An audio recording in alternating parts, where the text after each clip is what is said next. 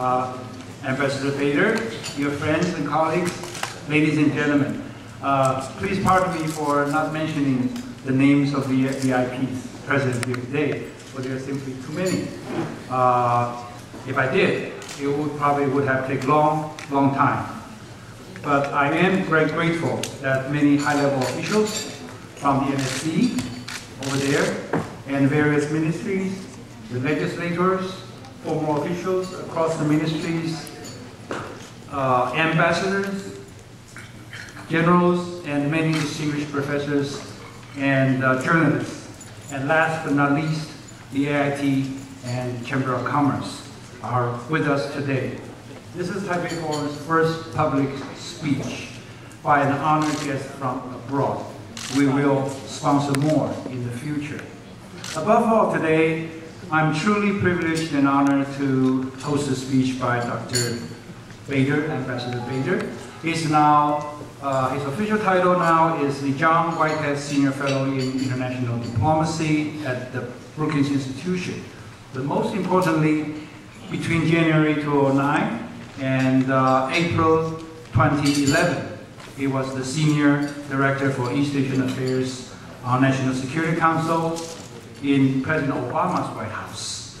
We didn't hear much about him in the press during those days while he was there, and this is because as the right-hand man to President Obama on East Asia in general and on China in particular, he was extremely busy preparing everything and coordinating anything. He spoke with President Obama about policy before meetings, before trips, before phone calls, and during general discussions on policy. He accompanied Secretary of State Hillary Clinton on all of her trips to Asia, and he joined other officials on numerous tours throughout this region. He was among the privileged few, indeed very few, who helped the only superpower in the world to decide and execute its policy toward the most complex and fastest growing region in the world. Dr. Bader, Ambassador Bader, earned his master's degree from Yale University, PhD from Columbia University. He spent 30 years at various posts in the Department of State, NSC, and USTR. From 1999 to 2001, he was appointed an ambassador to Republic of Namibia. His career path overlapped with Taiwan several times. Very early on, he was in Taipei, studying Chinese. From 1997 to 1999, he was Director for Asian Affairs at NSC, with responsibility for U.S. relations with PRC and Taiwan. Between 2001 and 2002, Ambassador Bader served as the Assistant USTR, responsible for, again, China, Taiwan, Hong Kong, and Mongolia. And in that capacity, he completed the negotiations for Taiwan's accession to World Trade Organization. In October 2008, when the Bush administration announced an arms sales package to Taiwan, Dr. Bader was the surrogate speaker for candidate Obama.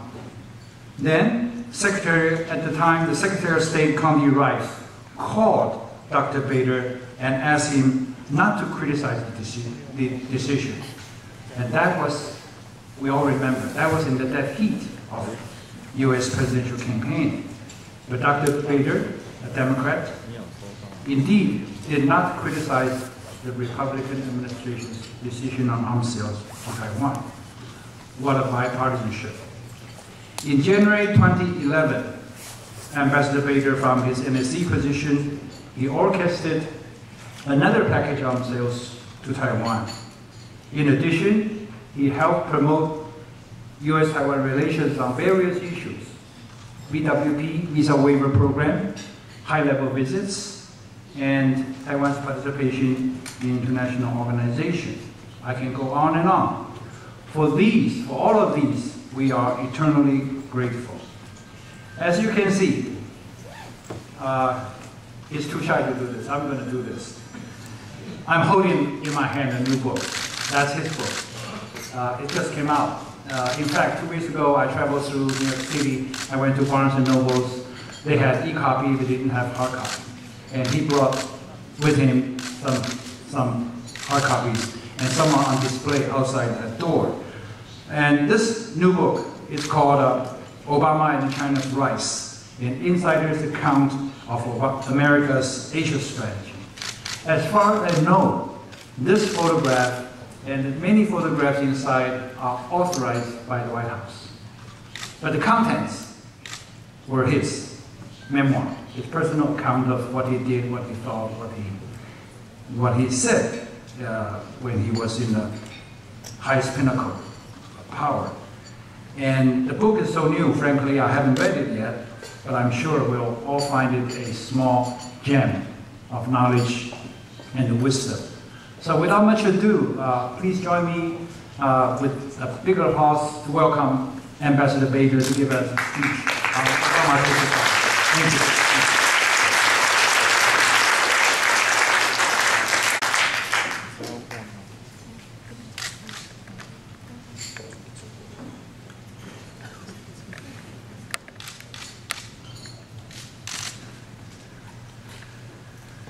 Thank you, Suchi.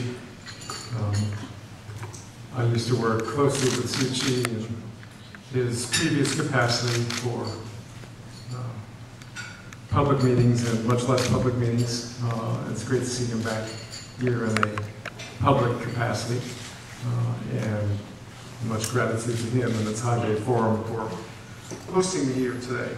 And it's also great to see lots of old friends from days in Washington, Ambassador Ding, Ambassador Chun, many others. It's terrific to be back in Taiwan. As Suchi mentioned, I first visited here in 1980. I lived up in Yangshan, studying Chinese, not as successfully as I would have liked. The Taipei I'm visiting this week scarcely resembles the Taipei that I lived in about 30 years ago. At that time, Yuanshan Dafangjian was the only class hotel in town. The streets were lined with charming shops, many of marginal sanitary standards. Motorcycles outnumbered cars by orders of magnitude. In short, much as I loved Taipei in those days, it did not feel like a world city. This Taipei is. From the five-star hotels, to the 8-line highways, from the luxury goods stores, to the industrial parks and research and development centers. My friend Tom Friedman recently wrote a column that began by saying, and I paraphrase, people ask me what is the most impressive country in the world, and I answered Taiwan, because it has become advanced and developed without significant resources, based solely on an educated, skilled, and entrepreneurial educated citizenry, and on policies that have sought to integrate Taiwan thoroughly and as intricately as possible into the world trade and investment system. The other aspect of Taiwan that is so very different from the place I lived in 1980 is, of course, the political system. Taiwan then was a one-party state with limits on dissent and even stronger limits on political organization. The rule of law was compromised by the one-party state. Today's Taiwan is a dynamic democracy that has just completed another successful and free election that inspired people around the world and more particularly across the strait. I have never believed that democracy solves all our problems. Sadly, the performance of our own American democracy in the last decade, with unwise and costly foreign intervention, irresponsible accumulation of debt, deteriorating infrastructure, and breakdown in inter-party cooperation illustrates that. But democracies are resilient in ways that autocracies are not. They are self-correcting. Those who believe in American decline were proven wrong 30 years ago and will be proven wrong again. That is a lesson that I hope Taiwan's citizens reflect upon as they consider their own political polarization and political noise. I've had the pleasure these last few days since I arrived with meeting some of Taiwan's top political figures, and I'll meet with more. President Ma received me yesterday, and we had a very warm conversation. The accomplishments of President Ma and his administration are much admired and appreciated in Washington, which welcomes not only Taiwan's economic recovery, but also the building of cross-strait ties and reduction of tension. Something good for Taiwan, good for the PRC, and good for the United States. I also met with a leader of the DPP, which has contributed greatly to Taiwan's democracy through the courage and persistence of its forebears during the dark political years of dictatorship and its formation of a strong competitive opposition party. I'd like to talk more broadly today about the policy of the Obama administration toward Asia and about the book I wrote upon leaving the administration on that subject, which Suu Kyi kindly mentioned and displayed. Obama and China's rise recounts U.S. policy toward Asia at the time when I worked at the National Security Council from January 2009 until I left in April 2011. I should add that I left entirely voluntarily. At my age, I felt it was time for someone with stronger legs and a little more energy to pick up the crushing burdens of working at the White House. The book is fundamentally a memoir. I hope at a time when people are paying attention to what has been called the U.S. pivot to the Asia-Pacific, a term which, by the way, I do not like and do not use. You will find in this book the foundations of a policy that rebalanced U.S. priorities toward the Asia-Pacific. I hope those who read the book will remember that this is a memoir, if it sometimes seems to give me an outsized role. That's what memoirs do. That's why we write them. This is a book about what happens in the region, how the Obama administration helped to shape events, and how we responded to events. The Obama administration had broad strategic goals in the Asia-Pacific at the outset, but did not have a detailed roadmap. Obama admired the foreign policy of George H.W. Bush, Jim Baker, and Brent Scowcroft. They were superb adapters during a time of turmoil and upheaval that they could not have anticipated. The collapse of the Soviet Union and its empire, the Iraq invasion of Kuwait, German reunification, civil war in the Balkans, and Tiananmen. What were President Obama's strategic goals in the Asia-Pacific? Briefly, number one, a belief that we needed to rebalance our global priorities and pay much greater attention to Asia.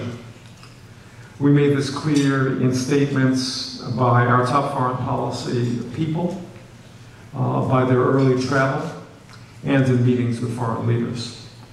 Secondly, a stable relationship with China, with more intensive interaction with its leaders and cooperation on international issues, and the need for stability and a peaceful environment in cross-strait relations.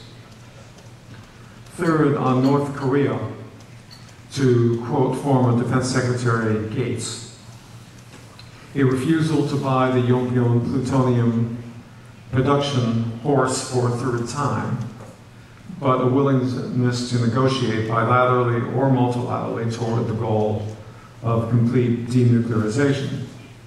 on the basis of North Korea honoring its international obligations and commitments. Fourth, strengthening and participation in regional institutions, or so-called architecture. 5, strengthening alliances and partnerships, principally with Japan, South Korea, India, and Indonesia. 6, maintaining forward deployment of our armed forces in the region. And 7, agreements to expand trade and exports to the region. And that was the strategy. There are always, of course, unexpected developments that arise. I'd like to talk about how we both implemented the strategy and dealt with the developments. First, North Korea, since that was the issue that posed the most immediate danger and consumed so much time, effort, and energy. We came into office prepared to continue implementation of Assistant Secretary Chris Hill's plan for dismantling the Yongbyon plutonium reactor. But North Korea quickly, effectively eliminated that option. Intelligence in February 2009 showed North Korean plans to launch an intercontinental ballistic missile, later announced to be a satellite launch. This all probably sounds familiar to you as you read today's headlines. We could not proceed with the implementation of the dismantlement plan and further international shipments of heavy fuel oil under the shadow of an ICBM launch. So it's fair to say that North Korea is a very significant hardening of attitudes in Obama's national security team. Over the next year and a half, North Korea undertook a series of provocations, and we undertook responses designed to change their calculations. North Korea threw out IAEA inspectors and shut off surveillance cameras. They launched the planned long-range ballistic missile and numerous smaller ones. They conducted a nuclear explosive test in June 2009. They sank the South Korean naval vessel, the Chonan, the following year. They shelled Yongbyon Islands in November 2010, killing 4 people. And they announced they had a uranium enrichment facility at Yongbyon. In response, we put in place unprecedented sanctions, including a near total arms embargo, international arms embargo, not merely American embargo, which of course already existed, and international financial sanctions through a UN Security Council resolution. We promulgated an executive order singling out North Korea for sanctions for the first time. We substantially developed our alliance with South Korea. We postponed transfer or operational control over South Korean forces in wartime until 2015. We deployed a U.S. aircraft carrier to the Yeltsin Sea, not once but twice. We conducted joint exercises with South Korea along its western and eastern coasts. And we supported South Korea as it conducted live fire exercises after the Yongbyon Island shelling. While we actively supported this South Korean show of strength, we also took steps to limit the risks of escalation. President Obama developed as close a relationship to South Korea as President Lee Myung-bak as I can recall our 2 presidents ever having. President Lee came to the White House twice for high-level visits, hosted President Obama in Seoul twice, and became one of Obama's favorite counterparts. We concluded the U.S.-Korea Free Trade Agreement, and we engineered South Korea's hosting of the Nuclear Security Summit, which is going on right now. We also worked closely and effectively with Beijing to prevent further North Korean provocations. More on that in a minute. So what's the outcome? We strengthened our alliance with the Republic of Korea. We communicated effectively to North Korea that provocations and extortion would lead to punitive responses, not rewards and concessions as in the past. And we continue to make clear our willingness to talk to the North bilaterally or in six-party talks, but only on the basis that it also talked to the South, that it refrained from further provocations, and that it accepts a moderate freeze on its uranium enrichment program. I'd be pleased in our question and answer session afterwards to talk to you about recent developments in North Korea and how I think the Obama administration is responding and should respond. In short, the administration feels the need to reinforce the messages sent in 2009 and 2010 and will not proceed with the planned food aid so long as Pyongyang insists on a so-called satellite launch. Second, China. Clearly the most important challenge facing our policy in Asia and facing the countries of the region. From his first meetings, President Obama made a number of points clear to our Chinese interlocutors. Obama respected and welcomed China's rise, with the stated expectation that it needed to be consistent with international law and norms and not destabilize the region. We wanted to work with China to address international issues. Iran and North Korea's nuclear programs were at the top of the list. We were and are a Pacific power and intended to maintain and strengthen our ties and relationships in the region. We expected our relationship to have elements of cooperation and competition. We wanted to increase the cooperative elements and successfully manage the competitive ones. We have a one China policy, insisted that resolution of differences between the PRC and Taiwan be peaceful, and intended to continue to provide arms to Taiwan consistent with the Taiwan Relations Act and the 1982 Joint Communique. We also welcomed progress in building cross-strait ties and reducing cross-strait tensions, and endorsed policies that contributed to these goals. There were three broad phases in our interaction with China during my tenure. In the first year, we sought to lay the groundwork for a stable and positive relationship. That involved an Obama trip to China in November, numerous phone calls between the two presidents, the creation and first session of the Strategic and Economic Dialogue, a joint statement, which I excruciatingly negotiated, laying out the goals in the relationship, generally close cooperation on North Korea as we agreed upon a strong UN Security Council resolution and presidential statement, the beginnings of significant cooperation on Iran, parallel stimulus packages designed to prevent the world from sinking into a depression, and cooperation between Obama and Wen Jiabao at the Copenhagen Climate Conference. We believed it was critical in the first year to put a floor under the relationship, to build a degree of confidence so that we would have capital to draw upon when inevitably problems arose. We did not want to repeat the mistakes of 1980 and 1992 presidential campaigns, and to a lesser degree 2000, when unwise campaign statements led to serious problems in the first years of the new presidencies. In the second year, 2010, China's diplomacy altered, but not for the better, as China manifested more assertive international behavior with a heavy dose of bluster. They sided with North Korea in ways that encouraged bad behavior, which I described earlier. They publicly sought to exclude U.S. military vessels from the Yellow Sea.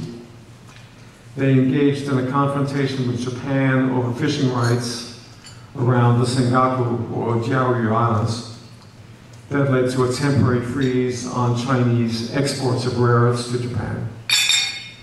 They threatened to halt imports of products from companies that sold arms to Taiwan, including some of our biggest exporters. and they asserted extensive claims unjustified by international law in the South China Sea. The Obama administration pushed back hard against these steps. We also took steps of our own that inevitably caused frictions. In January of 2010, we announced a $6.4 billion arms sale to Taiwan. We made the decision in a series of high-level meetings chaired by the National Security Advisor and his deputy in January 2010. In my view, this was the first time during Obama's tenure in which an arms sale decision was both appropriate and desirable. The Bush administration had provided a similar size package for Taiwan in October 2008, so there was no earlier urgency to provide arms. The President's trip to China in November 2009 and the absence of an Assistant Secretary of State for Asian Affairs until the summer of 2009 also argued for a pause. But we also arranged a presidential meeting with the Dalai Lama in February 2010, 3 weeks after the announcement of the arms sale package for Taiwan. I've described our reaction in Korea.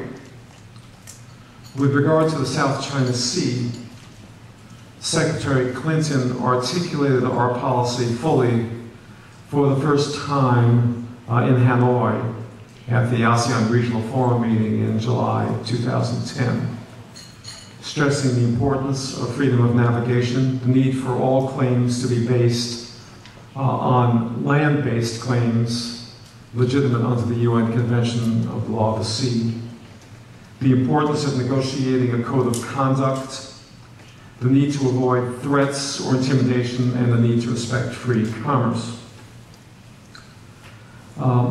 This statement elicited a short-term hostile reaction from the Chinese, but over time it has had the desired effect of encouraging the Chinese back toward the negotiation and discussion with other claimants over code of conduct.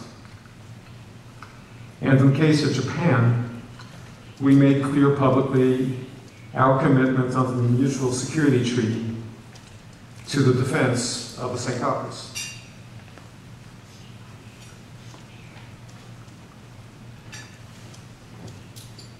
By the end of the year, the Chinese understood that its excessive assertiveness had not only damaged its relationship with the United States, but with its most important neighbors, with Japan, South Korea, Indonesia, India, and Vietnam, to name a few. Arguably, their only improved relations were with Burma and North Korea. That's not a good report card. This was the setting for an about face. State Counsel Dai Bingguo, who oversees China's foreign policy, wrote an important article reiterating Beijing's commitment to Deng Xiaoping's principles of prudence, patience, and never seeking hegemony. This article was published on the Ministry of Foreign Affairs website in November of 2010. This signaled a definitive end, for now, to an intense official debate on the course of Chinese foreign policy, and demonstrated that at least Dai and Hu Jintao understood the costs China had incurred by their maladroit diplomacy. It provided reassurance to China's neighbors, and equally importantly, it signaled internally to China's foreign policy and national security community that assertiveness had its limits. As tensions in Korea rose in the wake of the announcement of the uranium enrichment program and North Korean shelling of Yonpyong Island, we coordinated closely with the Chinese to prevent further North Korean provocations in response to the South Korean live fire exercises that I just mentioned. Led by Dai Bingguo, China communicated clearly to Pyongyang that acts of aggression and armistice violations would not be tolerated. North Korean provocations temporarily abated. Finally, Hu Jintao visited the U.S. In January 2011. The visit went well publicly and privately. It came immediately after an invitation to Secretary Gates to visit China that restored military-to-military relations at the highest level. This ushered in the current phase, a period of limited expectations as China approaches a leadership transition, some continued progress on security issues, and a greater focus on the economic issues that confront us.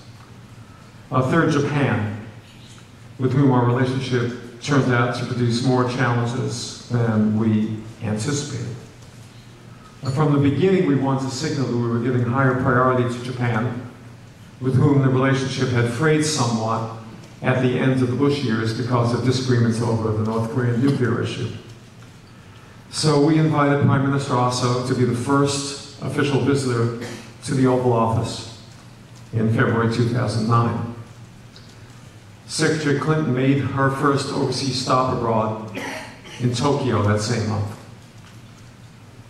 The first big challenge we faced subsequently was the victory of the Democratic Party of Japan, ushering in only the second period of non-LDP rule in 6 decades, the first one having lasted only a year in 1994-95.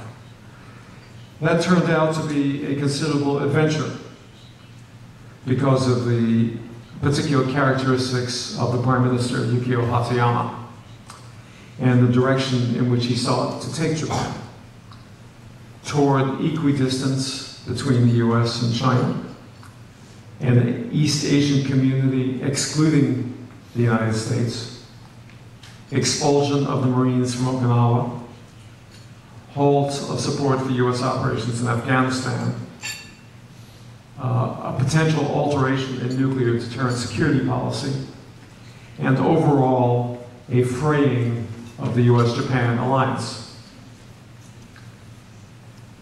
We worked our way through the Hatsuyama period with care. President Obama made clear privately that most of Hatsuyama's proposed measures were completely unacceptable to us, but avoided a public shouting match that might have polarized relations and encouraged Hatsuyama to rally the Japanese public against foreign pressure.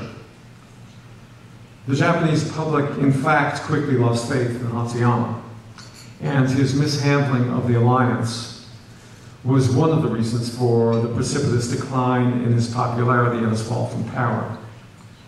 His successors, Kan and Noda, have rebuilt the alliance, walking away from Hatsuyama's flirtation with neutrality. Incidentally, the way we handled relations with Japan during that period perhaps has some relevance to US reactions to changes in government and policy elsewhere in Asia, whether it's South Korea, Thailand, or Taiwan. We respect the will of the people who put governments in power. We respect their right and their desire to reformulate and alter policies. We do not forfeit our right and obligation to make clear our policy preferences, our security needs, and our national interests.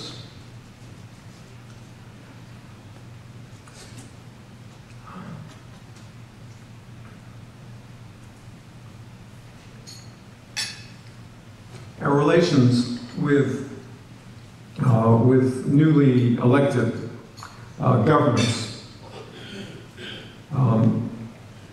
frequently produce ups and downs when this happens. We do not challenge the legitimacy of these governments, nor seek their removal from office. We work with them. But anti-Americanism on their part, if it occurs, generally turns out to be a poor formula for their success. and both at home and abroad. It may produce short-term tactical successes, but it is strategically counterproductive in countries for whom close security relations with the U.S. is important, and whose populations have historic, warm, and positive feelings toward the U.S. The last big challenge we faced in Japan was the triple disaster of the earthquake, tsunami, and nuclear meltdown at Fukushima in my last month at the National Security Council. The response of the U.S. military was superb and helped to persuade the average Japanese of the value of the alliance at a time of dispute over Okinawa. You'll have read in the media not long ago of frantic debates within the Japanese cabinet at the time in which they discussed whether Tokyo might have to be evacuated under certain contingencies. The Japanese government did not share those particular fears with us. But for our part, we were faced with highly uncertain scenarios about the potential spread of radioactivity from Fukushima. Indeed, I was concerned about the risk of starting carelessly down a path that could have led to a drawdown or even evacuation of our bases without a sound scientific basis for such decisions. Fears that we might move in that direction were prompted by exaggerated scenarios for the spread of radioactive plumes from the reactors. We stepped back from such actions by developing a model working with Lawrence Livermore National Laboratory that demonstrated that under the worst imaginable scenario, radiation exceeding Environmental Protection Agency standards would only come to about 75 miles from Tokyo, far from our bases. Last, just a very few words on Southeast Asia. The Obama administration was determined to raise the place of Southeast Asia in our attention to the region. Obama's personal decision to join the ASEAN-based East Asia Summit to try to make it into the region's premier organization dealing with political security issues was the prime step. He did so in the face of conflicting recommendations from his advisors. In that case, well, not always, I was on the winning side. We opened a diplomatic dialogue with Burma that has led to some impressive results. President Obama met annually with the leaders of ASEAN, 10 countries. For the first time, the president has done so, which again took some courage, given Burma's presence among the 10. And we created a comprehensive partnership with Indonesia, a country with whom Obama has a special affinity from his youth, and where he is viewed as a rock star.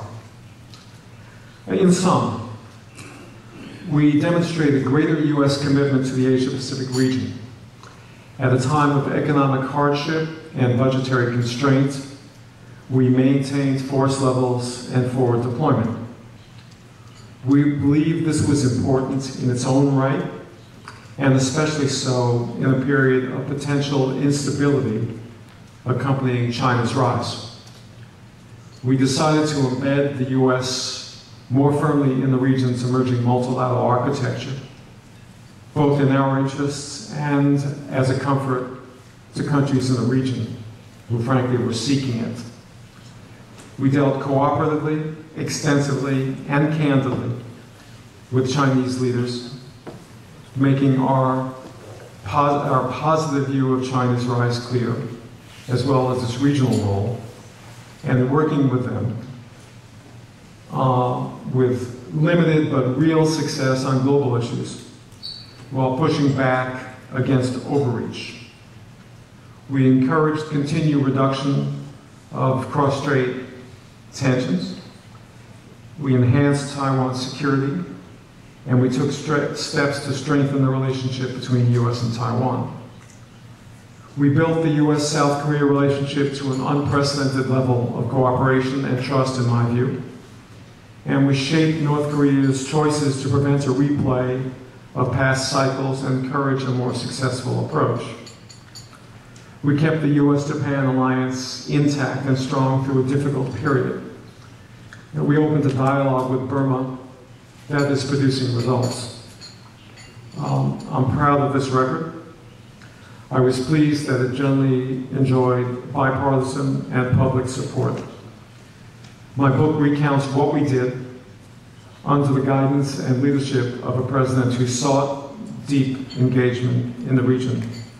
I hope you all will find the opportunity to read it and enjoy it, and then tell me what we did wrong. Thank you all for listening. Look forward to your questions and your comments.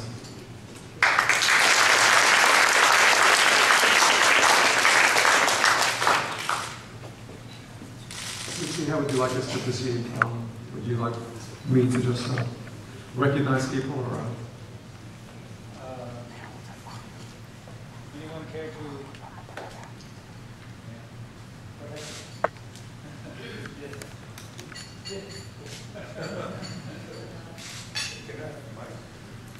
Do we have the mic? You don't. I'm not signing. Dr. Bader, I have one question. Identify yourself. Identify yourself. Oh. Thank you. Yeah, Dr. Bader, I have a question which is directly related to U.S.-China-Taiwan relations. As far as I know, there are three schools of thought circulating in the U.S.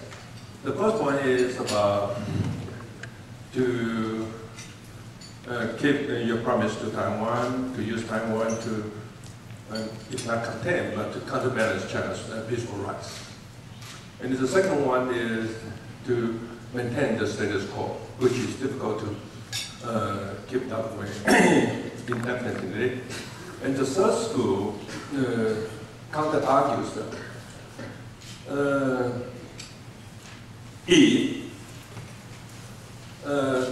the new school of thought counter-argues that if China can promise after the final resolution is concluded between the two sides, if China can promise that it will never use Taiwan against the U.S. interest. And the second one is if China can promise to keep Taiwan's freedom and lifestyle and our democracy, of course, then the U.S. might have even, policy toward Taiwan. By which I mean that the third school is considering the possibility of dumping Taiwan. So do you mind to comment on the third school of thought and elaborate on this a little bit? Thank you. Yes, thank you for the question. I'm not much on schools of thought. I left school a long time ago, and I'm my own school, my own teacher, my own student now.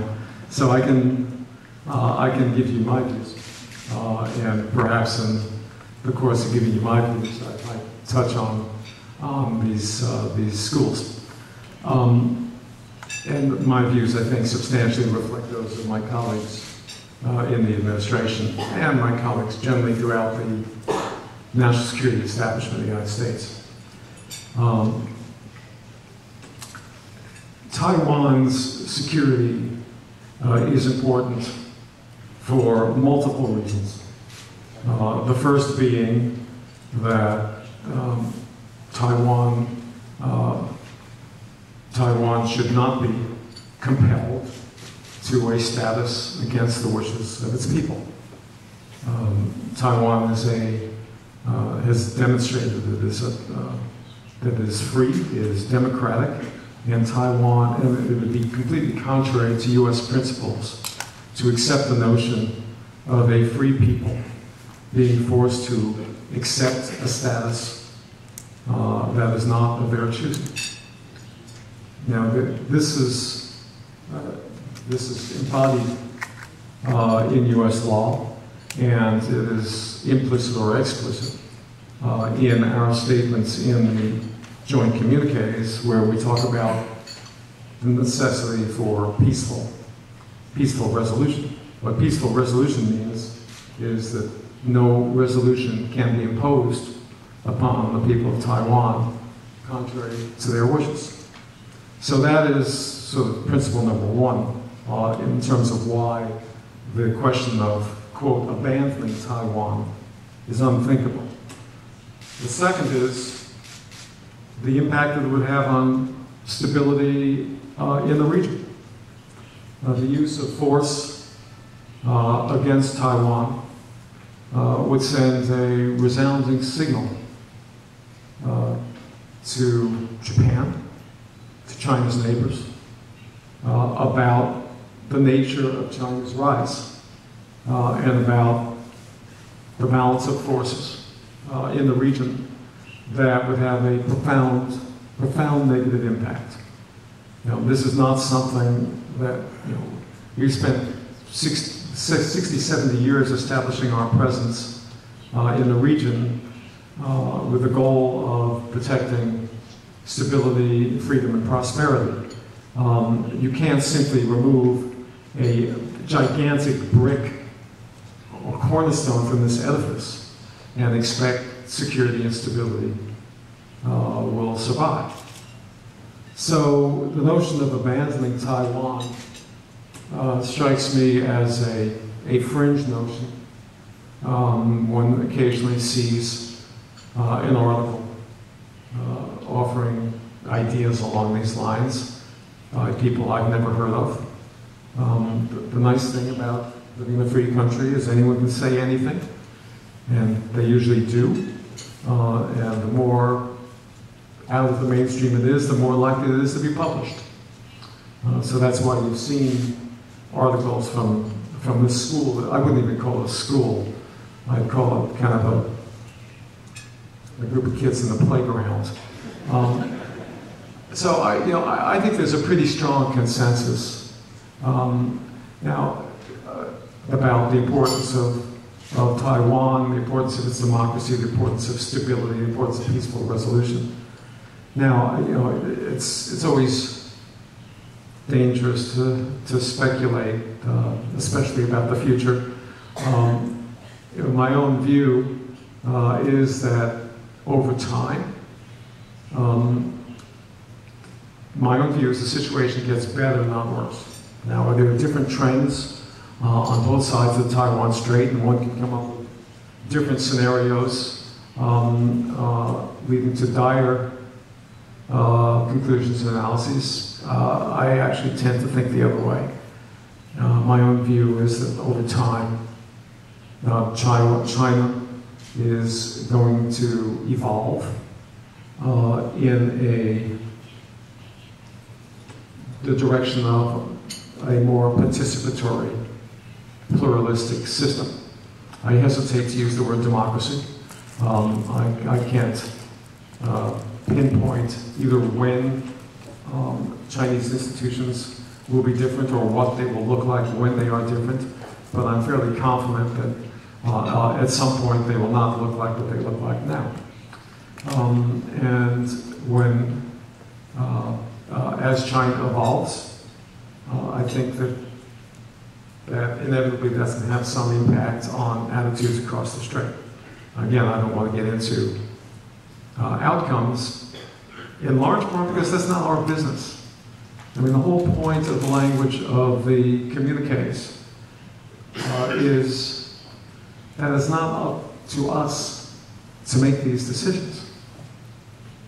When people come to me with proposals, suggestions, questions about outcomes, I basically say, well, that's a very interesting academic exercise, but it's not something that we can either predict or, frankly, we should have any control over. This is a matter for people here to decide, not for people in Washington to decide. What we can do is we can help create an atmosphere in which the right decisions are made. And the way we do that is by having a good, solid relationship with the PRC, a non-confrontational relationship with the PRC, in which the PRC feels that its rise and its emergence are viewed positively and are helped by a good relationship with the U.S. rather than by a hostile relationship with the U.S. And by providing Taiwan the means to defend itself, and by providing the assurances that we provide under the Taiwan Relations Act, by encouraging further integration of PRC and Taiwan into regional political and trade institutions. I mean, this is what we can do, not come up with a formula or a blueprint or an Oslo process for Taiwan, the PRC. That's not what we're here for. Microphone over here.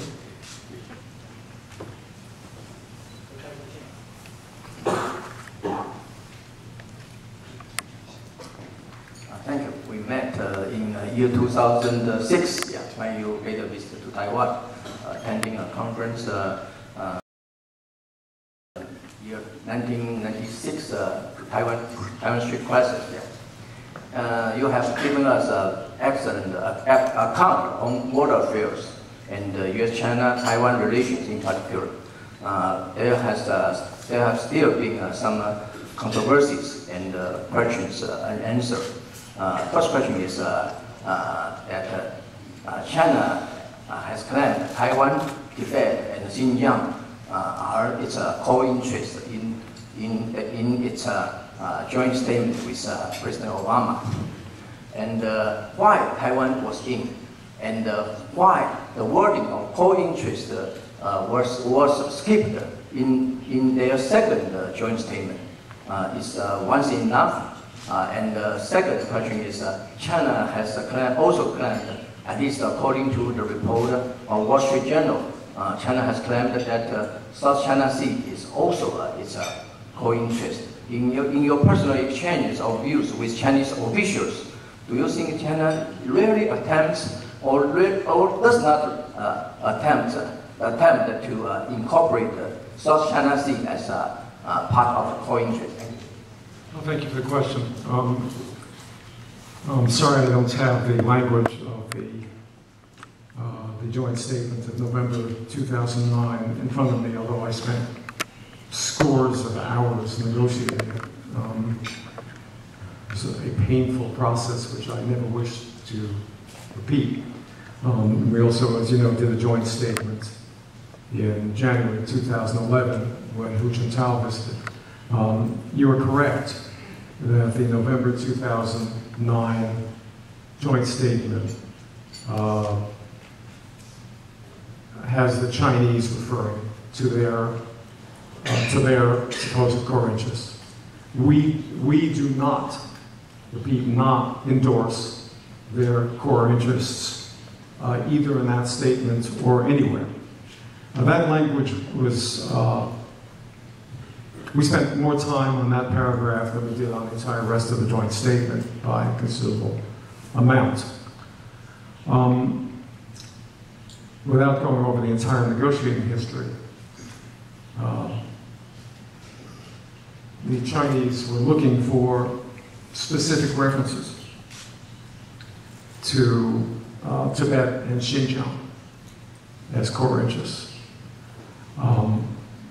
Again, someone may have a joint statement here, but we resisted and did not accept their formulations. We ended up with formulations that said nothing new. And I was very clear in my discussions with He Yafei, the Chinese negotiator, when we were talking about Taiwan, that nothing in this statement, it was not a communique, affected in any way U.S. policy towards Taiwan or altered in any way the language in the communiques. In fact, at each stage in the process, I shared the language that we were discussing with the Taiwan government, to the point where the PRC negotiators were quite irritated, wondering, what was this, a three-way negotiation? And I made clear that we were not going to accept language relating to Taiwan that was politically problematic for Taipei. Pure and simple. We can go over that line by line. I'd rather not ever see the language again. The 2011 joint statement has no reference to core interests. I went to Beijing in September 2010, met with senior Chinese officials, and at that time they used a different formulation about the term core interests.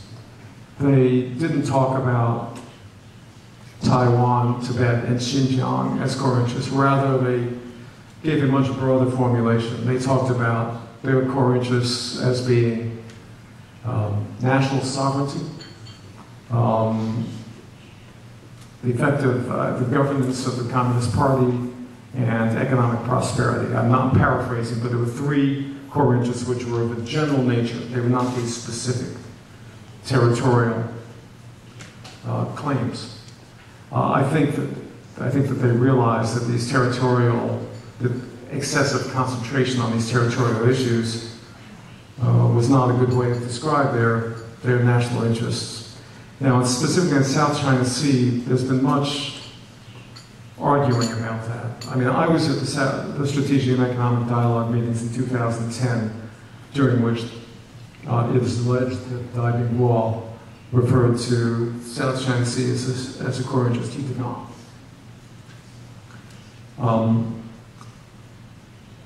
I was never at the meeting where I heard a senior Chinese official refer to the South China Sea as a, quote, core interest.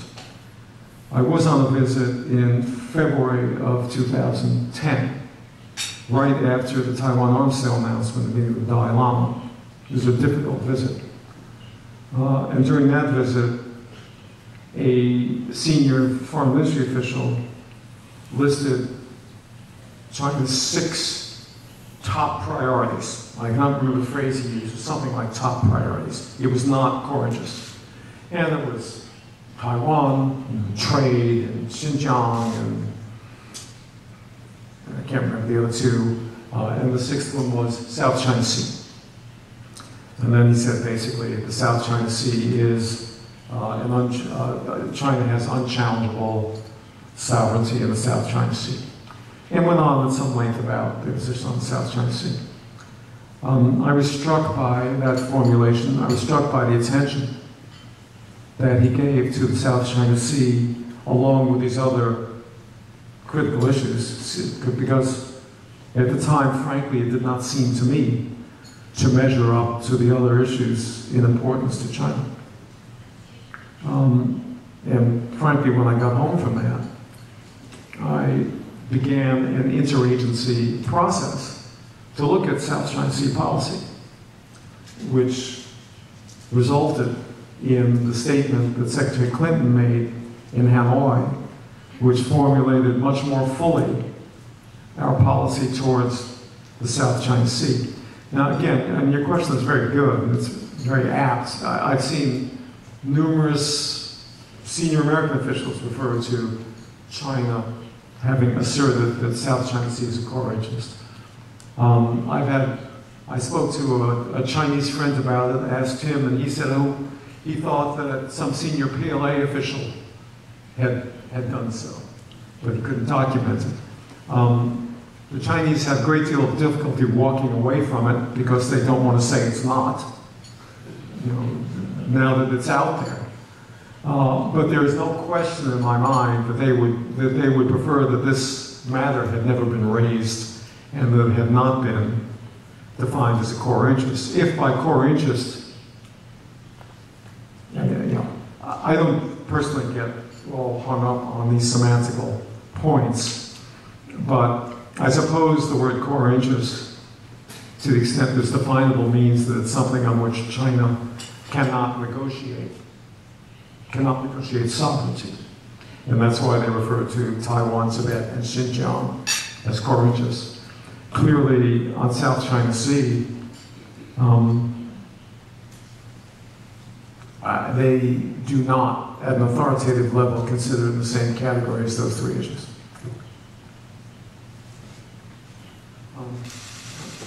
Okay, but Suchi, why don't you take charge of the questions so that I don't... No, that's okay, but I think I can shout. Dr. Veda, let's move back. I want to move back from Southeast Asia back to Northeast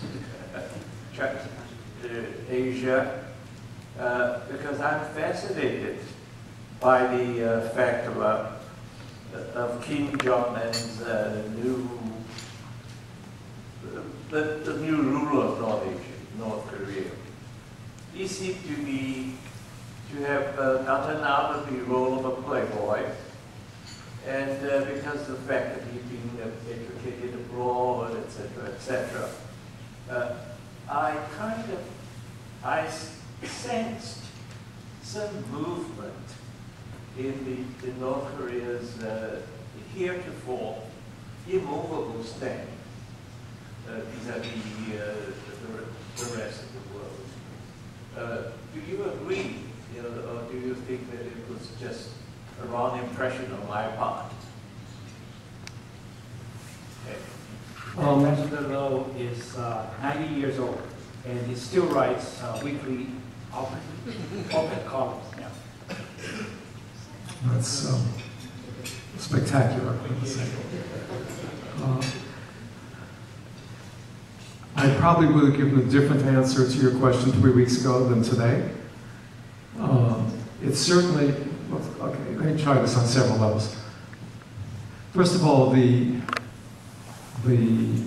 so-called deal that we had negotiated with the North Koreans that would have provided them with 240,000 metric tons of food aid, and they would have accepted a monitored freeze of their uranium enrichment program, a moratorium on nuclear tests, on missile tests, reiterated their support for the armistice agreement, and adherence to the 2005 joint statement. That was certainly an encouraging moment. We had been laying out those conditions for at least a year as the basis for resumption of six-party talks. And before Kim Jong-il died in November of 2011, we began hearing from the North Koreans that this was doable, that they could accept this framework. Then Kim Jong-il died, and it did not take very long under the new leadership for them to come back to the administration and say, yes, they were prepared to go ahead. And I know there were North Korean officials at a Track 2 conference in New York about a month ago who were saying different kinds of things about North Korea's intentions and North Korea's policy, to the effect that, unlike their predecessors, they now were seeking a peaceful relationship with the United States. And then, within weeks after the announcement of this agreement, the North Koreans made clear they were going to go ahead with this satellite launch. Now, the satellite launch, they may call it a satellite launch, but it's not a satellite launch. It's an intercontinental ballistic missile. I mean, as one of my friends in the intelligence community said at the time, in 2009, when we faced the same issue, it doesn't matter whether they call it a satellite or they call it a refrigerator. It's all the same thing. It's just, it's a ballistic missile with a certain amount of weight on it. And we believed at the time they were not capable of putting the satellite into orbit. They do not have much of a satellite industry at all, and they didn't. They announced that it was broadcasting North Korean patriotic songs. I'm still searching for that frequency. I can't find it. Now, during the negotiations, this time, our negotiators made clear to the North Koreans that the definition of a missile moratorium included satellite launches. That was what the UN Security Council presidential statement said in 2009 in order to close the satellite loophole that the North Koreans were trying to exploit that. And the Chinese and the Russians accepted that statement and signed on to it. So for the North Koreans to go ahead with this just 2 weeks after this agreement suggests that certain things in North Korea never change. I mean, it's like their attitude on light water reactors, frankly. I mean, they have long wanted a light water reactor, and by 2006, the Bush administration made clear to them, you're not getting a light water reactor. And they continued to push and push and push, and in the 2007 statement, there was some reference to a light water reactor. Chris Hill got up and said, basically, it's never going to happen. And now the North Koreans assert that they have built a light water reactor, and Dr. Hecker, one of our leading nuclear scientists, has seen it from the outside and said, at least from the outside, it looks, looks impressive. Actually, that was the uranium enrichment facility, but the light water reactor is right nearby.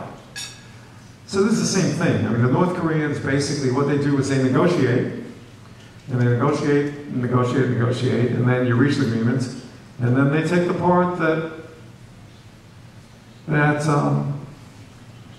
they were forced to compromise on, and they start to try to renegotiate that. So they are basically trying to proceed with this satellite launch, this rocket launch, and have us go ahead with the deal. And to do that would completely undercut 3 years of messages that we've been trying to send to the North Koreans that we are not going to reward bad behavior. So, in my view, there's no choice but to basically say the food aid will not proceed. Now, it's an article of faith in the U.S. and in the humanitarian community that you do not link food aid to political issues. I'm personally not persuaded by that argument. I never have been with regard to North Korea. Because for North Korean government refers to food as a strategic good. I mean, that's how they think about food, unlike the rest of us. And North Korea could end its malnutrition problem tomorrow if they would abandon their weapons of mass destruction program, which is siphoning off most of their resources. So I'm completely comfortable with this linkage, even though no one, including in the U.S. government, will say so, because it runs against theology. But I guess I'm not, I don't know, nor do I think anyone knows what role Kim Jong-un is really playing. He is, 27, 28 years old. He's an assistant by some pretty tough guys who go back very far together, who I don't think are all that impressed by a 28-year-old who suddenly went from being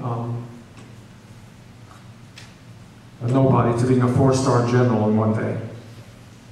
It's a quick promotion system they have. So I don't,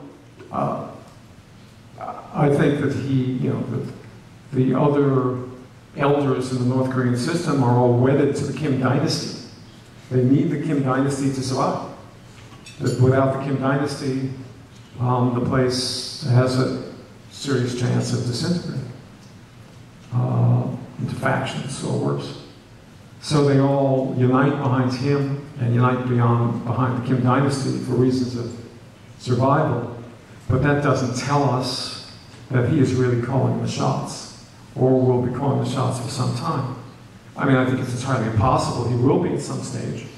I'd say my own feeling is check back in 5 years and see how he's doing. I think that there are a number of other key actors, in particular Kim Jong-il's brother-in-law, Chung Song-taek, who are playing a large role in driving North Korean policy.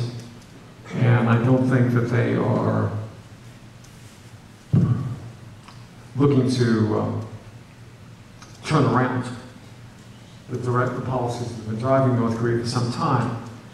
I mean, until North Korea leaders decide that they're willing to undertake economic reform, which they have not been. It's hard to picture substantial changes in North Korea. And they have not been willing to undertake economic reform because the elite doesn't need it, and they don't much care about the rest of the population.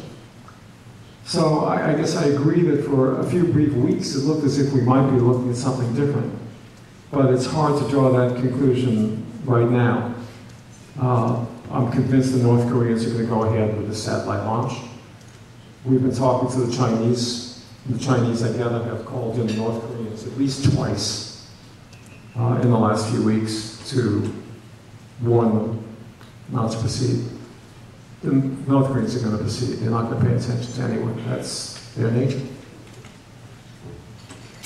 This was what I had in mind, because I thought that Beijing has somewhat changed its stance. Beijing?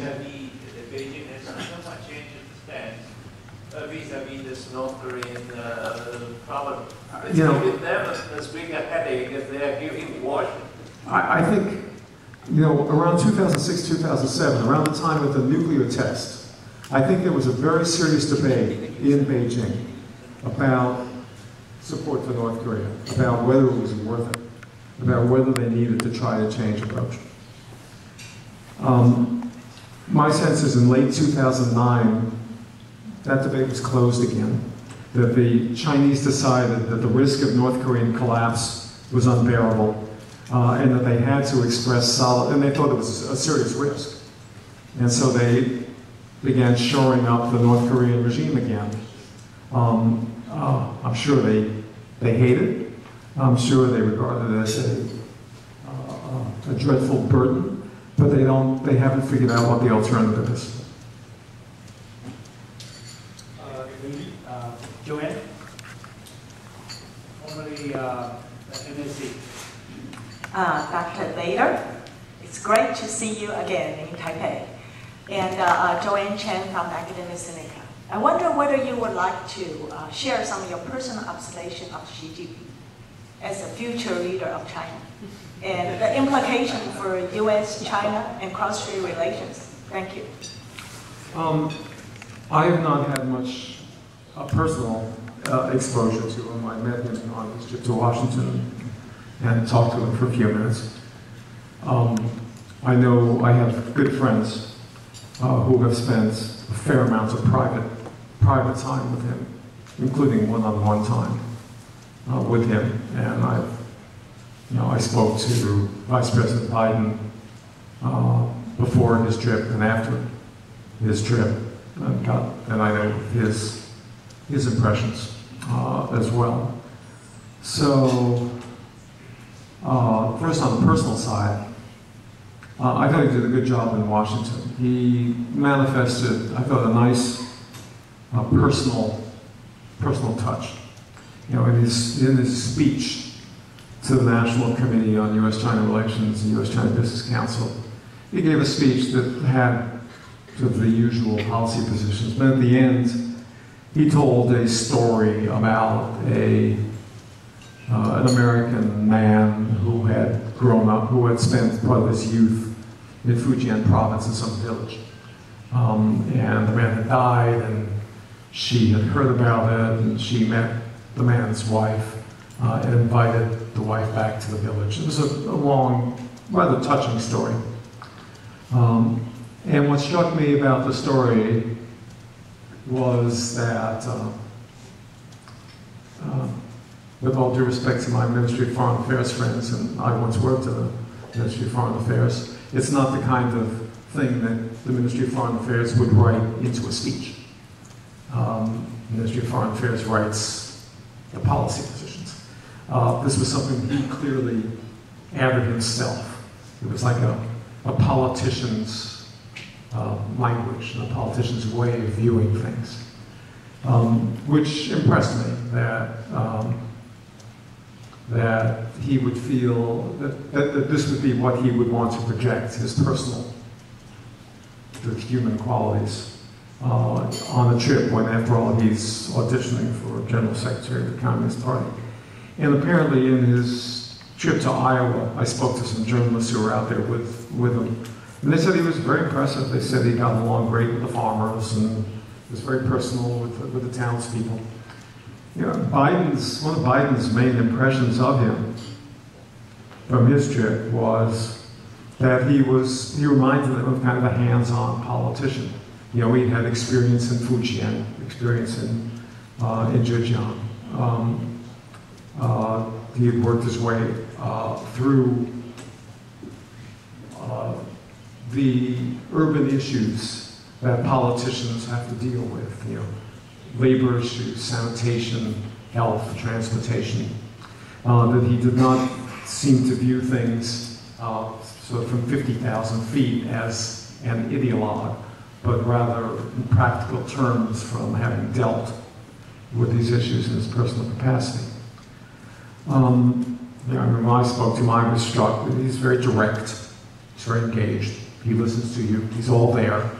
He doesn't seem remote the way some Chinese leaders do.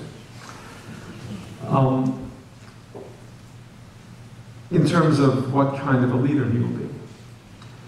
First of all, in terms of his policies, that is unknowable because no one below the top level is going to signal policy differences from the leadership, certainly before he gets there, or he will never get there. So his positions, I think, are unknowable. He had some reputation as an economic reformer in Zhejiang. And people I know who have spoken to him at length privately say that he's a man of very considerable understanding of the problems that China has, both economically and in governance, that he understands them. He doesn't just give formulaic answers in private. And what we do, I think there's a few ways to look at it. One is that, you know, every Chinese leader since Mao has chosen to put his own mark on policy, somewhere early in his tenure. You know, with Hu Jintao, with Harmonious Society, Jiang Zemin, it was rapid growth and his Taiwan policy. Deng Xiaoping, third plenum. I think it is predictable that Xi Jinping will want to do something in some area in his first year that makes it clear that it's no longer the Hu Jintao era. Okay? Now, what that would be is more speculative. And China is facing a crushing array of problems and challenges in the next few years, overwhelmingly on the domestic side. A lot of them having to do with the role of the Communist Party in state-owned enterprises, with the disproportionate influence of state-owned enterprises, with the linkages between the party, the state-owned enterprises, the credit system, the way in which that distorts sound economic decision-making. You know, many people look at the latest World Bank DRC report, which deals with a lot of these issues very candidly. I think that report lays out very well the challenges, the top challenges that Xi Jinping will face at the beginning. And I would think that something in this broad array of problems would be where he'd want to make his mark. Though I don't see him as seeing his role as the dismantling of the privileges of the Communist Party. That's not what he is taking that position to do.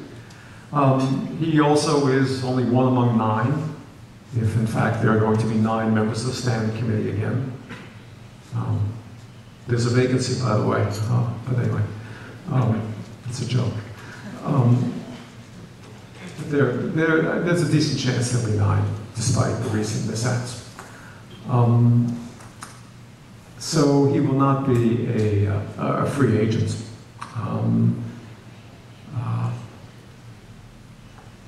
You know, I think we all, when we prognosticate, we all tend to seek continuity until suddenly we're surprised. And there's not continuity. So I think what China really needs right now is another Zhu Rongji. That's what they need. They need somebody who is prepared to defy or ignore the special interests in the bureaucracy and the lower voices in the party, and do what needs to be done to make China into a seriously competitive economy rather than one that's dominated by a few privileged institutions. Zhu Rongji was arguably the least popular man in the Communist Party during his tenure, but what he accomplished was extraordinary. Would Xi Jinping be another Zhu Rongji? I don't know. I'd say that there's less than a 50% chance that he would choose to take on the elites and the privileged powers of the faction that Zhu did, but it's not impossible that he would do it selectively. The greater chances are that the approach will be to muddle through. That's what's been happening for most of the last decade. And that's generally the easiest course. But then again, as I say, this is all unknowable today. Thank you.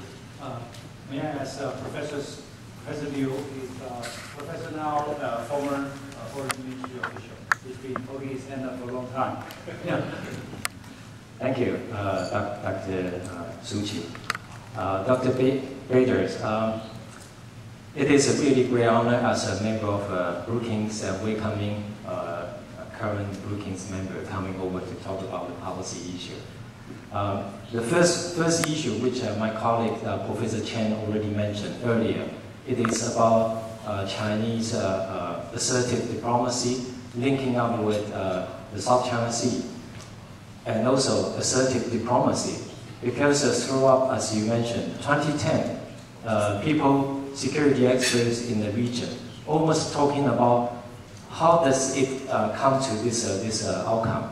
And many people point to the exact person, you, is the person at the center of this core interest, Chinese core interest claims for the South China Sea.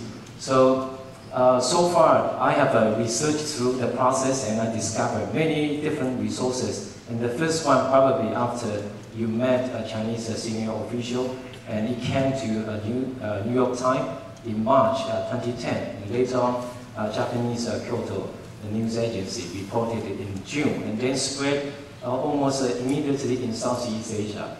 The country in Southeast Asia started to look into this very tough, difficult Chinese, and then almost the sea change. That was the critical year. So since you are at the center of this, and I'm wondering if this approach was orchestrated by your government, or it just happens in a way as you described. This is a very quick question first. And the second one, when you describe the U.S. return to Asia, but now the new military strategy suggested there would be two difficult spots. One is China in East Asia, the other one is Iran. So now in the region, Japanese, Korean, and some others share the same feeling that how serious the U.S. will stay in Asia if there is something happening in the Middle East. If Iran turns out to be another hotspot, how exactly your government is going to face up to this really big challenge? Thank you. First on where did the assertiveness come from, and did we anticipate it?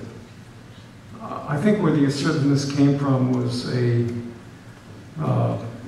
kind of grew in a very fertile soil in China.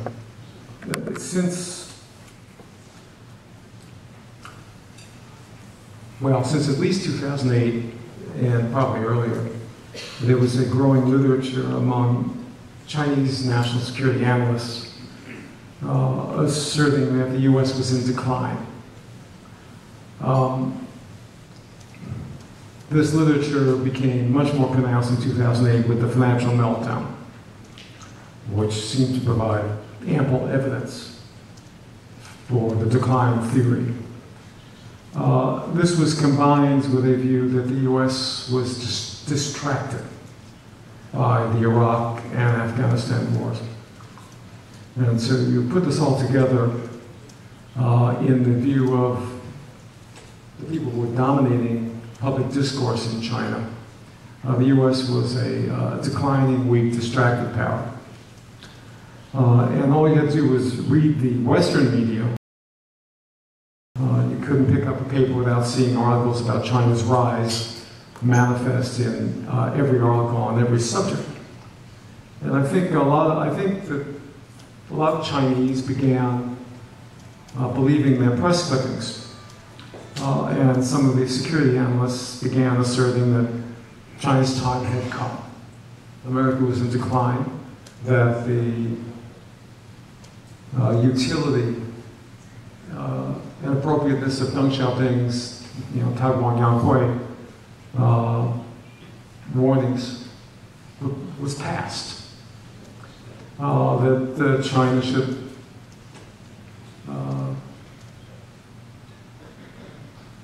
should swing its weight. Okay. I don't believe there was ever a policy decision. I don't think the Politburo Standing Committee ever had a meeting in which they decided, let's be more assertive. That didn't happen. At least I'm convinced it didn't happen. I spoke to a lot of Chinese security analysts whose views I trust in 2010 about Chinese conduct that year. And some of them were dismayed about Chinese conduct. And I said to one of them, well, why don't you write something about it? He said, I can't. I said, well, why not? He said, well, whenever I try to write anything that questions this sort of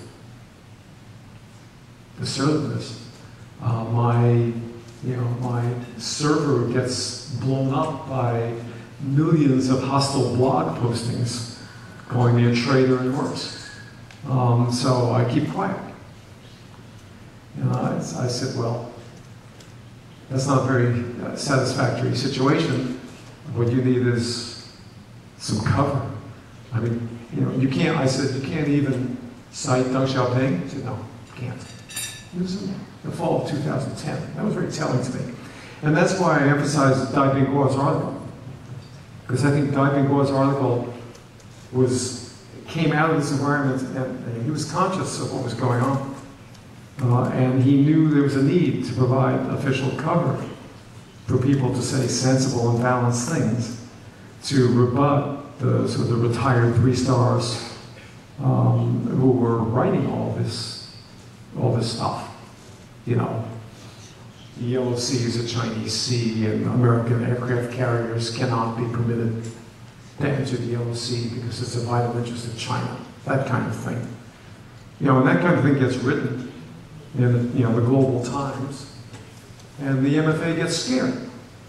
And so you have the Ministry of Foreign Affairs spokesman issue a statement in response to false reports out of South Korea saying that we're going to deploy the George Washington to the Yellow Sea.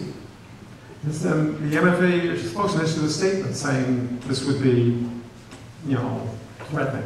This would be inappropriate. And it's a crazy statement. We weren't even planning it. And the MFA issues a statement because they're intimidated by this public discourse. Well, once the Chinese government had issued a statement saying we can't go in the Yellow Sea, well, that pretty well took care of that.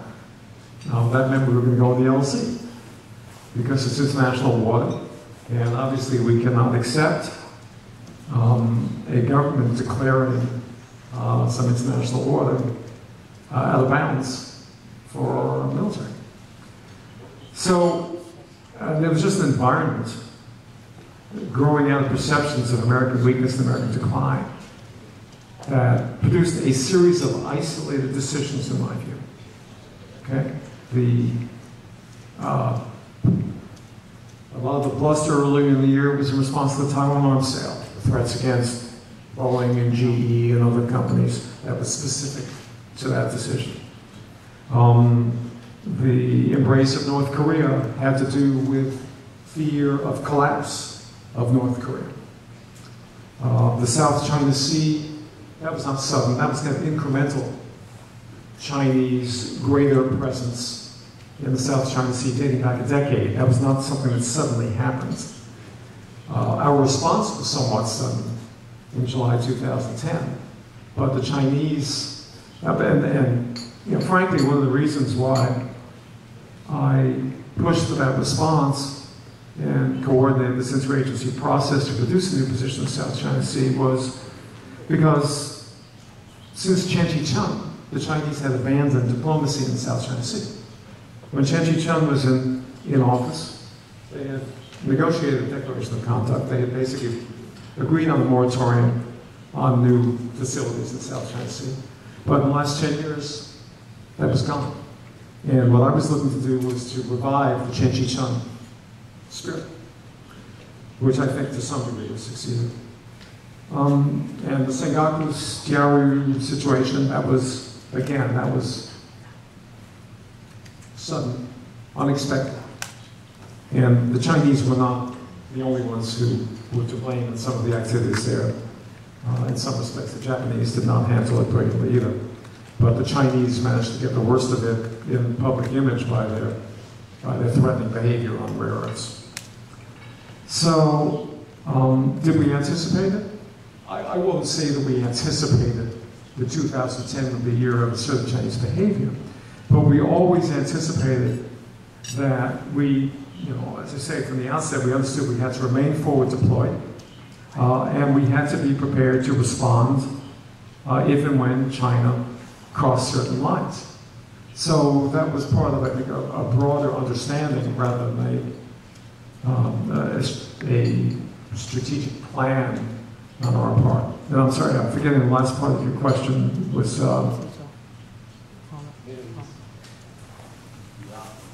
Oh, Iran and China. Iran and China. Look, Panetta went to Asia, okay? And then President Obama went to Asia. And their central message in both visits was that we were looking at $500 billion in defense cuts in the next 10 years, but they would not be at the expense of U.S. capabilities in the Asia Pacific. That was their number one message. And that was the message, you know, of the so-called pivot on Obama's November visit. I mean, I wouldn't call it a pivot, I would call it a statement of sustained capability. But they would not be making those statements and highlighting our capabilities if the intention were to focus all of our resources on the Straits of Hormuz and forget about Asia. Then that would make Panetta and Obama into bluffers, and trust me, they are not. Okay, Jeff. Well, time is really up, but I really don't want to abuse our friendship.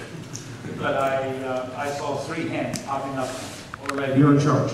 If you don't mind, I'd like to ask each one of them to quickly shoot the questions, and you get to pick which one you want to answer. One or 2, all right? We have a scientist here, and a journalist there, and a former journalist. Maybe in that order, Mr. Sun and Dr. Sun and Mr. Su. Yeah, please. In the order of appearance. Thank you, Professor Sushi, and nice to have you here, Dr. Bader. I have a very, actually, a simple question. In your previous remarks, you mentioned that the U.S. arms sale toward Taiwan was still going on, according to the Taiwan Relations Act. But you put the August 17th communique in here. So everybody knows that the August 17th communique, the U.S. is trying to decrease its arms sales to Taiwan, no more in quantity or quality. But obviously, in Taiwan Relations Act, that's something different. And China is rising now. It's much more powerful. So what do you have in your mind about the future U.S. arms sales to Taiwan, or U.S., I'm going to say protection, but the U.S. ability to control over this region in your mind?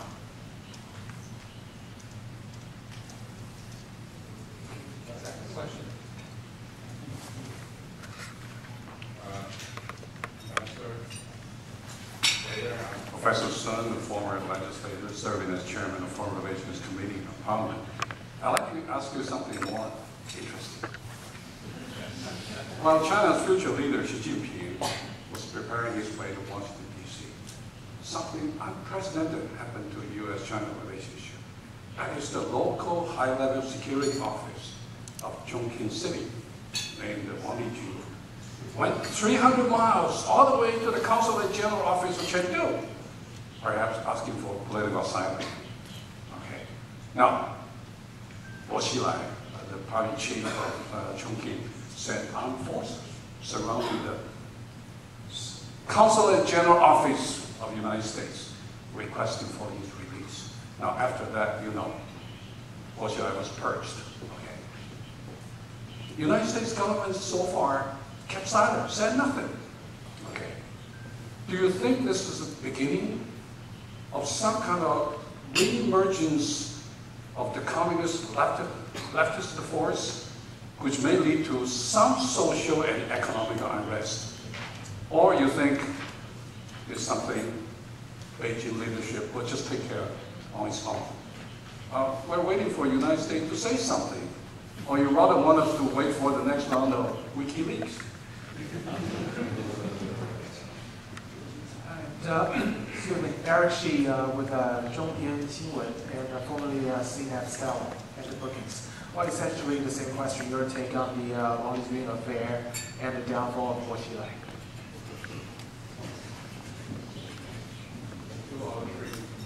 So I get to choose between the August 17th communique and Bo Xilai, huh? Well, the reason I mentioned both the August 17th communique and the Taiwan Relations Act is that is U.S. policy. That's been U.S. policy for 30 years. The August communique is susceptible to different kinds of interpretation. It's been interpreted differently down through the years. George H.W. Bush's decision to sell F-16s to Taiwan in 1992, I'm sure was viewed as contrary to the communique by Beijing. The Obama administration has sold $13 billion in arms to Taiwan in the last 3 years, which, as far as I know, is the most that any administration ever has done in a comparable period. So, in my mind, questions about the future of arms sales, let's just say I think they're premature. The behavior of the Obama administration suggests that that this hypothetical new era is not upon us. As for Bo Xilai, thank God the American government isn't making comment on it, that's all I can say. I think that the U.S. government has been uncharacteristically discreet in keeping its mouth shut about what happened when Wang Lijun visited. That's the last thing in the world we should be talking about. We as a government. Happily, I'm no longer the government, so I can say anything I want. But no, I mean, for the U.S. government to apparently, well, either to be commenting on supposed asylum requests is completely inappropriate. For the U.S. government to be saying things that would appear to be trying to influence the political transition in China, which of course we have zero ability to affect, but anything we say would be interpreted as trying to do that, would be profoundly unwise. As to what this, in any case, I hardly see the purging of Bo Xilai as a sign of the resurgence of the left. On the contrary, it suggests, well, it's one of these things that history is going to have to judge. I have my own interpretation. I mean, there was an interesting article in the New York Times, I think it was today or yesterday, describing the thuggishness and the gangsterism of the Bo administration in dealing with organized crime or supposed organized crime. And that, I think, frankly, that's the real story here. I think that the allegations against Bo and his family were so extreme and so beyond the pale, even in the Chinese system, that once these allegations became broadly known on the internet, which they are and will be, I mean, this thing got tremendous attention on the Chinese internet right away. There was no way, in my view, that he could be sustained in his position with this kind of thuggish behavior going on. For the rest of the party to spring to defense of this kind of behavior. This isn't, you know, your ordinary $100,000 kickback for a land permit, which no one, you know, at this point people are inured to. This is well beyond that. So I think there were particulars to the case that made Ball's position unsustainable. Now, how much this got caught up in larger factionalism or politics in Beijing, that is kind of invisible to me, frankly. Someone of this prominence clearly, and Ball has long been a very controversial figure, of course. I have no doubt that once he got into trouble, there were people, you know, ready to push him for reasons having nothing to do with the fuckishness, but for political reasons. I have no doubt of that. And of course, there's been a lot of attention in the last year to the supposed Chongqing model and the Guangzhou model, and to Bo Xilai and Wang Yang. And so, you know, his persona has been politicized pretty substantially. But in any case, I don't think one can interpret the outcome as a sign of successful research of leftism. I mean, certainly Wen Jiabao depicted the decision preemptively as an attempt to cut the head off of leftism before it could reassert itself. I mean, I think that the developments in Wuhan were equally interesting, frankly, a few months ago, in the way in which Wang Yang handled the uprising there, which is, I think, not what many of us expected. And it seems to have handled it well, with constructive results. I think it would be interesting to see if he moves up, as I think was widely expected a year ago. I think that's a sign that a certain kind of more conciliatory and reform-minded approach still has a place in the Beijing leadership. Thank you very much.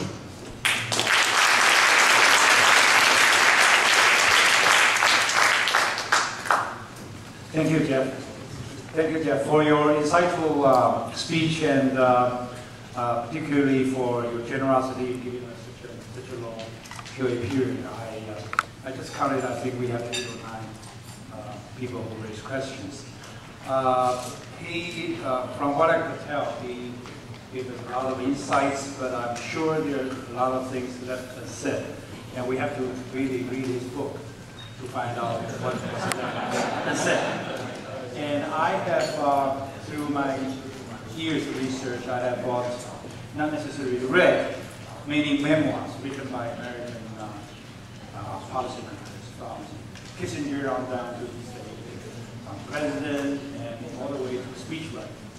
And one observation I like to make here today is that I find out that the number of pages of a certain memoir is not directly related to the importance of the person or the length of time he or she is in office. But the thickness is directly related to how relevant the person was when he wrote that memoir. In other words, the longer the memoir, the less relevant the person is. And the shorter the memoir, the more relevant the person is still that day. And his memoir is only 150 pages. So I have the hunch that even though Jeff is out of office now, he's still relevant. So, which makes it all the more necessary that we have to read this memoir very closely. That's what I will do. And thank you very much for joining us.